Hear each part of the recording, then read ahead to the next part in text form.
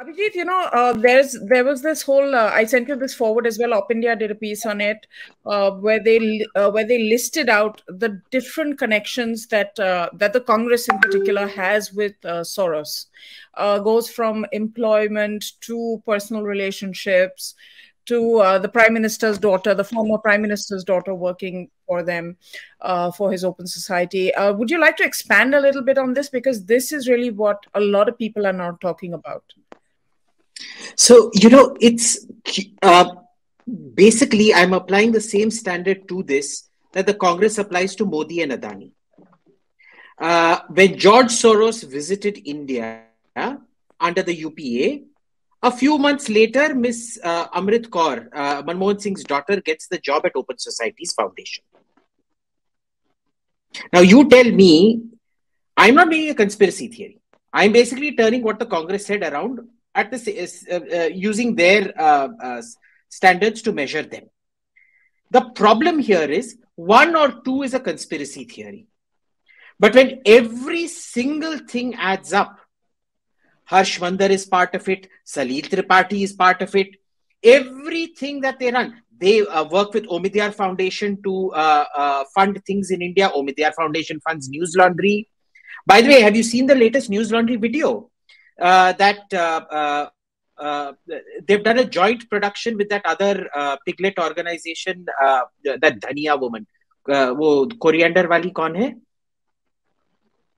धनिया मसाला व्यापारी. धनिया राजेंद्रन. Newsminute. That one. वो धनिया मसाला व्यापारी जो है. By the way, the adulterant for dhanya is cow dung. So वो धनिया मसाला व्यापारी and this creature from News Laundry, whose only USP is to look constipated on this thing, has done one more of their constipation hemorrhoids videos, where they just claimed, oh, conspiracy theory.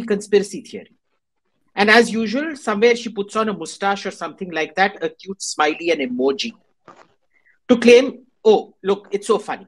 We're being sarcastic, therefore it's funny, it's not a real thing. You just look at the number of touch points and the conflict of interest that are coming out.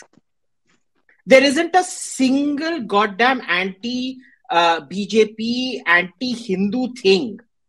And I add anti-Hindu to this, because using that woman, there was that flowchart I tweeted, using that woman, they have funded the Dismantling Hindutva Conference. They've funded the Indian American Muslim Council, everything like that. Right? So they try to make it funny to get rid of the issue. But it isn't. There are too many points of contact here to say that this is a conspiracy theory. Basically, what we need to do is we need to start seizing all of Omidyar and George Soros's investments in the Indian market. It's a very clear, straightforward this thing. Because what he's trying to do to the political system, tomorrow he'll try to do to our markets. And when he does things to the markets, remember the last time he dabbled in the market, 10,400 people committed suicide. Okay. So there is now a very straightforward reason that you need to start seizing investments. Omidyar thankfully has been stopped, but its investments in India also need to be seized. Soros's investments need to be seized.